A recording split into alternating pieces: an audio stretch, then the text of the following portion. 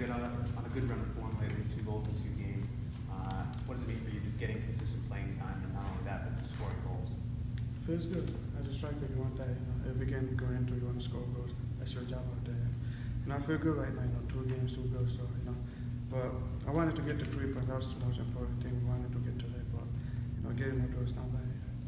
This is your third goal against this team. Is there anything specific that always allows you to get in there and score? I mean, it's my hometown team, so every time I play against it, I want to showcase my talent.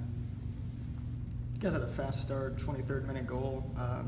Something change after that? Make it more difficult? Give credit to Rochester. They didn't give up when we scored that goal. They came right back and equalized. I feel like they're a great defensive team. They sit back. It's hard to break them. So we worked so hard to get that goal, and we wanted to take the momentum, move forward, but they countered right back and they got their goal. Talk about the goal you scored, the interplay with Richie Larea, the through ball and rounding the keeper. How has it been playing with Richie, not only on MLS level, just practicing with him, but here with OCB? Richie is a good friend of mine, so every time we step on the field, we want to showcase the chemistry we have off the field, we relate that into the field, So, it was a great ball by him, We have that chemistry, played him 1-2, he played right back to me, and, I kind of took around the keeper and finished it.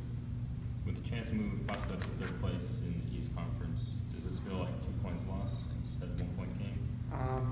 I mean, you can say that, every time you play at home, you want to go for the 3 points, so a little disappointed not to get that, but, hats off to Rochester, they came in and they had a great game plan and they capitalized it. Are we good?